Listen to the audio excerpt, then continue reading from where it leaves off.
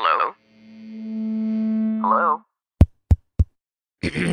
Podcast Network Asia.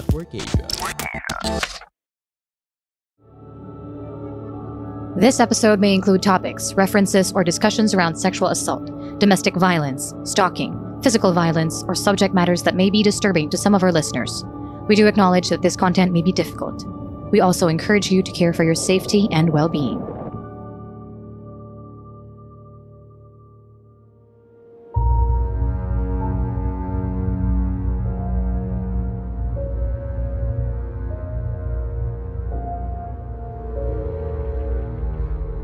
Shocking, sad, revealing, and deeply researched, Murder Stories podcast covers the true account of infamous killings and true crime stories from the Philippines. There's no such thing as questions, just hidden answers. Stay tuned as we revisit the inconceivable crimes that exist. Some listeners may find the following content of Murder Stories highly disturbing due to its graphic nature. Murder Stories does not condone nor promote violence of all sorts. Viewer discretion is advised.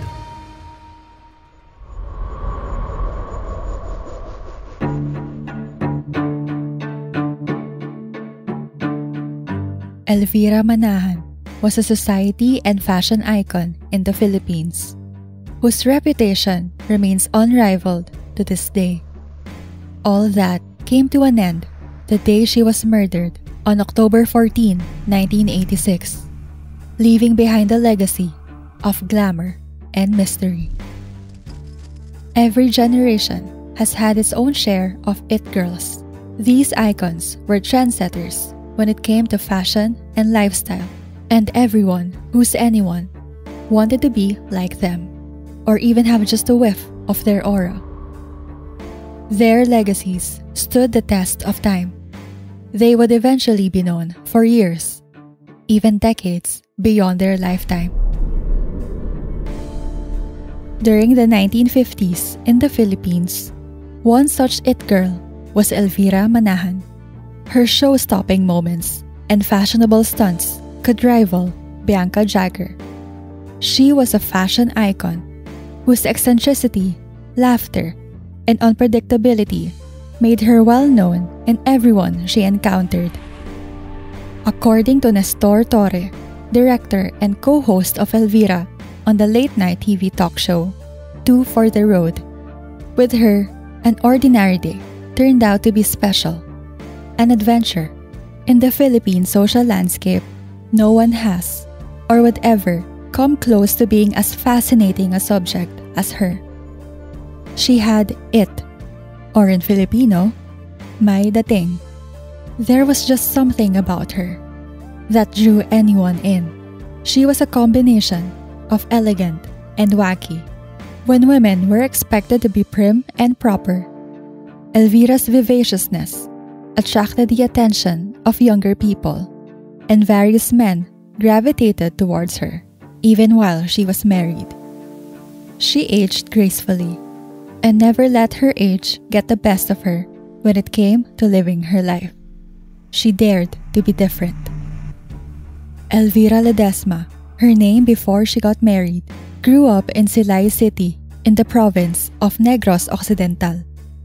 She was said to have come from a modest family through her well-to-do grandmother who raised her. There were stories that Elvira was already wacky in her childhood, probably taking after her grandmother. In her teenage years, she became the toast of the town for her beauty. Although she had many admirers, Armando Eduque was the one for her. In Armando's heartfelt letter to Elvira, dated April 29, 1944, he wrote about how much he missed her while on a visit to his family's farm. He wrote, "I left Manila, but you were branded on my memory, eating deeper and deeper into it. With every minute and mile that took you further and further away from me, I could see you in the windshield of the car, in the heat waves that shimmered along the road, on the tops of the suitcases beside me. I could see you everywhere." Elvira fell in love with Armando and married him while she was in her late teens.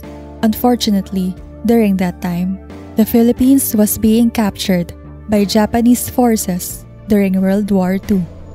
Armando Eduque died not long after, under circumstances that left his young widow to be miserable. In 1945, the Japanese invaders poured gasoline on the Eduque residence and set it on fire. The Eduques fled to an air raid shelter in the nearby Madrigal compound. Later on, they returned to their home and made a dugout in their yard, where they hid for a couple of days. However, their pet German Shepherd kept barking, and Eduque was afraid that it would call the Japanese soldiers' attention to them. He decided to take the dog away. Elvira recalled that a lot of shooting followed. The Americans arrived not long after, but Eduque never returned. A few days later, she found him, dead on the street. She tried to remove his wedding ring, but the flesh came off his finger. This tragedy would lead to nightmares about her struggles, that she would wake up with self-inflicted scratches. Elvira eventually sought psychiatric therapy. While she was pregnant with Jose Armando, named after Armando Eduque's grandfather, she would meet her second husband. Elvira met the renowned OBGYN, Dr. Constantino Tito Manahan, and got married to him that same year. They had 2 sons, Juan or Johnny, and Constantino Jr. or Bongoy. Elvira was often teased about how their romance started because of how the courtship began with her legs wide open. Amid the social conventions of her time, Elvira was not afraid to be herself. She would literally laugh out loud at a time when this was considered uncouth. She was part of high society, and during her time, these elites looked down on people in show business. And yet, seemingly in Elvira fashion, she still went on to be a part of that world. Showcasing her acting chops, such as in director Ismael Bernal's directorial debut, Pagdating sa Dulo, Charito Solis's Ang Pulube, and Christian Espiritu's Alaga. Elvira was invited by media tycoon Eugenio Lopez Jr. to host the show 2 for the Road, alongside Joey Lordizabal, then later on, Nestor Torre. People would stay up until late in the night to watch her show because of her legendary outfits and accessories. The topics they discussed on the show went from serious to unusual, fitting for the unpredictable host. When news about a scandalous recorded tape of the lovemaking between then-President Ferdinand Marcos and American starlet Dovie Beams became public, Elvira couldn't believe that it was the president, especially when she heard his screams during orgasm. She thought it was Vic Pasia, the late comedian who used to mimic the president. Then First Lady Imelda Marcos set up a meeting with Elvira and her friend George Season, probably hoping to save face. Imelda shared how there's no privacy in the palace because in every room there's a guard. She also shared that whenever she and Ferdinand would make love, he would scream. Elvira was finally convinced that it really was the then president that she heard on tape. Elvira Manahan also rubbed elbows with Bob Hope, Sammy Davis Jr., Marlon Brando, and Pat Boone. Much like those who were around her, these Hollywood celebrities were also drawn to her charm. Elvira's favorite expressions seemed to foreshadow what will happen to her later in life. I need that like a hole in the head, and when I die, I'd like to go with a bang, were her go-to phrases. In the latter years of her life, a young man named Jaime Balatbat had been calling her. Elvira perceived him to be mentally unstable. He would call her and tell her all about his problems. One thing about Elvira is that she's a sucker for sob stories. She would talk to Jaime on the phone for hours. There were even nasty rumors that he was her lover. At the time, Elvira was already pushing 60, while Jaime was only 27. On October 14, 1986, the news of Elvira's death at the hands of Jaime shocked the public. One morning, Jaime went to the Manahan residence to get his commission from a real estate deal, as he was with the real estate agent that negotiated the sale of the Manahans' Forbes Park home.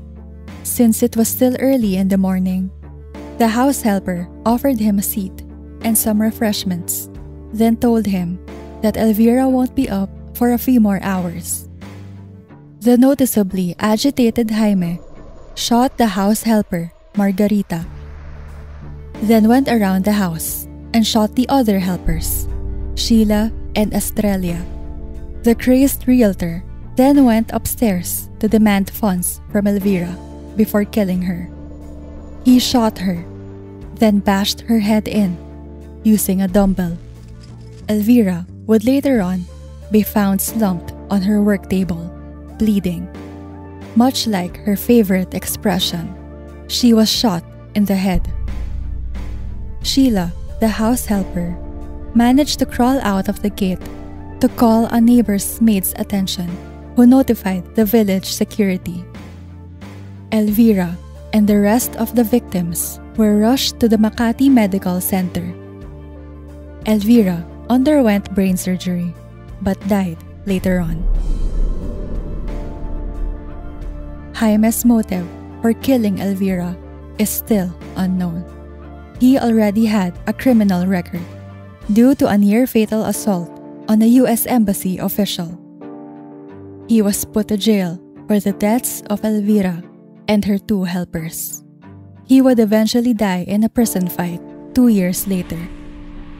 Elvira's case was so prominent that it was brought up to the Supreme Court.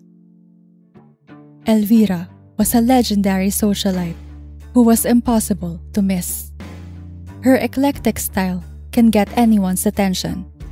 Her sharp wit made her a great conversationalist, and her electrifying personality drew anyone and everyone in. Not to mention her infectious laugh that would radiate from every household's television.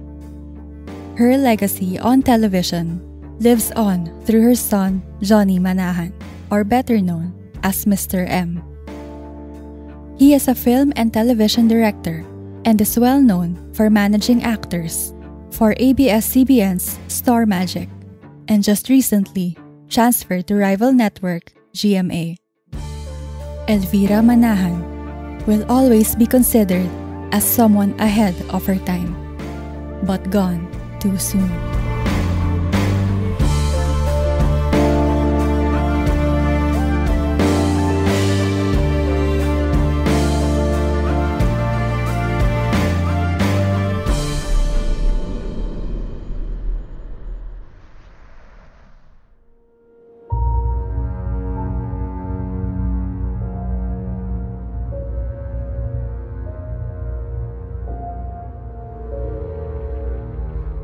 For further updates, please follow us on Facebook, Instagram, and Twitter at phmurderstories, and subscribe to our YouTube channel, phmurderstories. If you have case suggestions, please go to our website at phmurderstories.com and fill out the request form at File Your Blotter.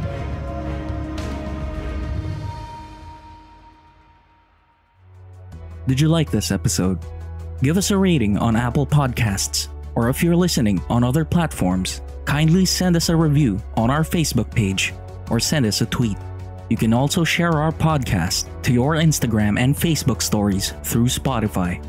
We're also inviting you to join our Facebook group, phmurderstories The Verdict, and participate in our discourse about true crime, both local and international. This group is a safe space for true crime and mystery fans like us who want to engage in thorough discussions about the subject. To all our listeners, we hope you could support us on Patreon. If you're fond of online shopping, you can also help our team earn a small commission by clicking our Lazada and Shopee affiliate links found in the description. Any amount you contribute will enormously help support our team to produce more quality content.